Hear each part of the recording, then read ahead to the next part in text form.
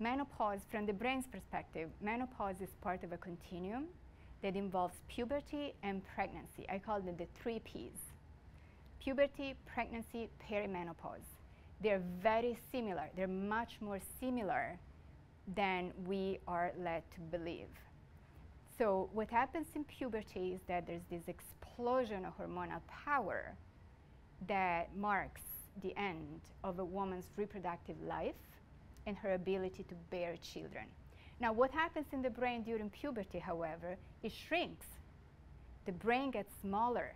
There are a lot of neurons that are simply discarded because at that point, the brain is more mature. It's much more efficient for a brain to have fewer neurons that are very well connected and that are really needed, because the brain is the most metabolically expensive organ of the body. So it's really expensive to just keep all those neurons. And if you don't need them, it's best for them to go.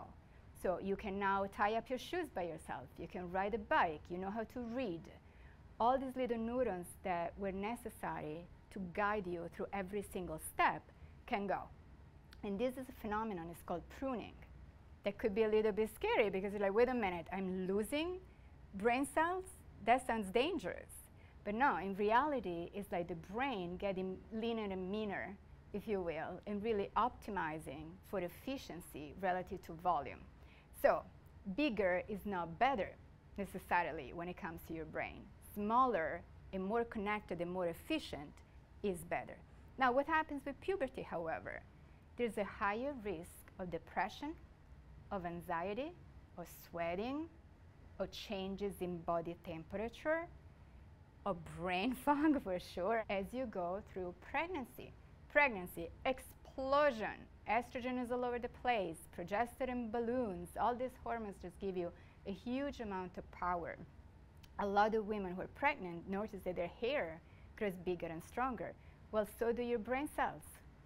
There's a big change in the pregnant brain, in the mommy brain, where some neurons get stronger, there is a rewiring of the brain, and the brain shrinks. So you go through pregnancy and postpartum, the brain actually first shrinks and then either grows back a little bit or plateaus where it is.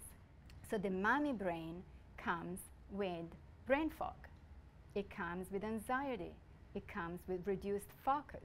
There are all these things that are changing that we interpret as a problem, but we don't realize that that same brain is able to wake up at 3 in the morning and warm up a bottle while nursing a kid, while answering emails, while, you know, there are these super complex mechanisms that actually grow and develop as a woman goes through pregnancy.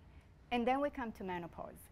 Menopause is the same exact system that is changing once again. In this case, your fertility ends. Yes, it's true. However, there's more to a woman than fertility. And I think this is really, really important that we start to rechange this narrative around menopause, where in Western societies, menopause is just the end of fertility and is the beginning of old age. And I think this is such a dismissive, reductive, and nonsensical way to look at women's health. There is so much more to women than fertility and our ability to bear children. And the vast majority of women these days lives at least another 30 years after menopause.